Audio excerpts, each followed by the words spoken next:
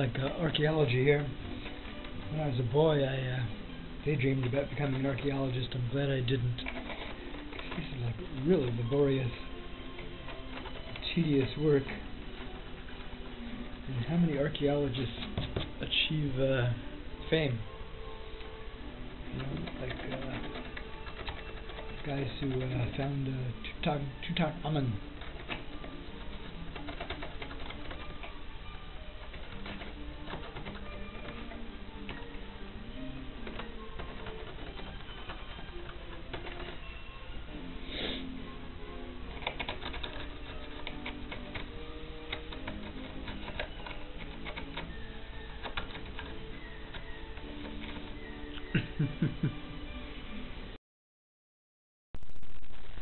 It's kind of like archaeology here, bearing the surface.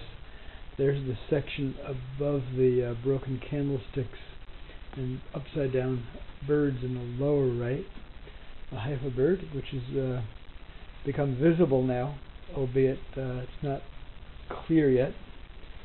The talit parasol section above it, the glass globe, which has a grout on the top kind of north part of it. More talit section there. This blue sky section with the Picasso-esque tile I made, 1972. And there's the upper right, which that's very clear now. It still needs a lot of cleaning, and there are tiles that are not yet unearthed, especially above the branches of the menorah towards the top. And there's the section which has become clear but also needs a lot of work yet. That's above the man's head and between where his arms and hands are. As you see those wood spaces there in the drawing. So there you have it. It's coming along. Sunday evening here, mid-December. Happy holidays to everybody. Greetings. It's Tuesday morning, November, I think it's the 29th. And I am working on the mosaic. So there's the body in the lower left of the Muscovy duck. The head is completely slathered and hidden right now because I just slathered on.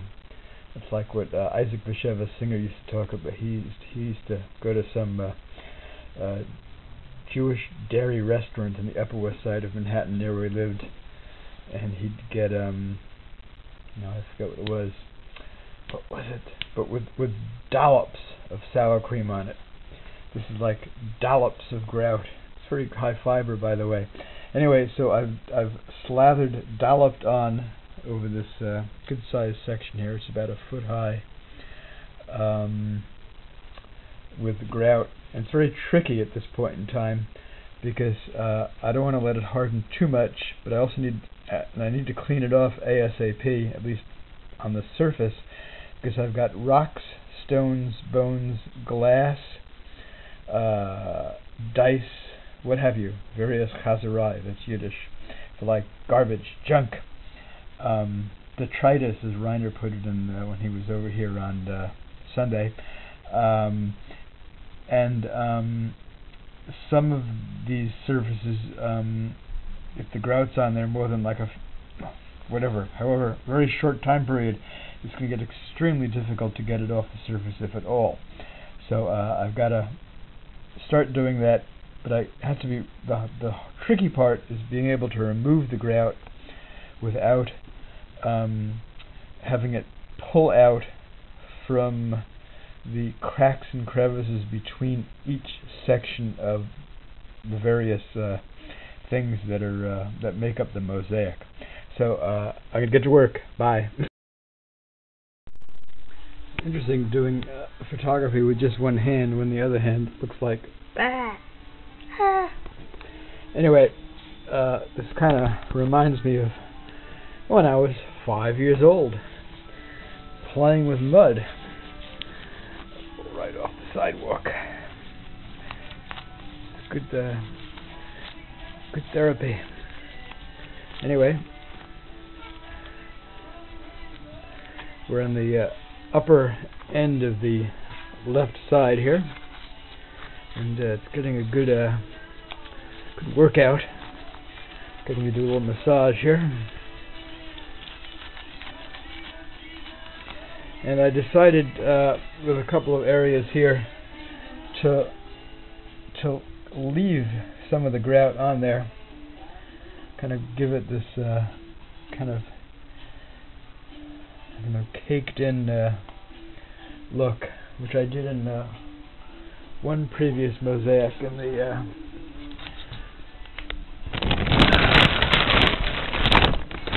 bottom of the one of the two children on the Warsaw Ghetto Street, which kind of undercover here because I've got it covered with plastic. But in the lower right quadrant, I decided to not scrape all the grout off, kind of giving it a certain look of all the tiles in this piece were meant to represent like all the thousands of plates and saucers and kitchenware and so on that were in all these homes in the Jewish district of Warsaw, which became the ghetto, all of which were made into oblivion when they knocked each building down, building by building, and made it into rubble. So that was meant to continue that effect.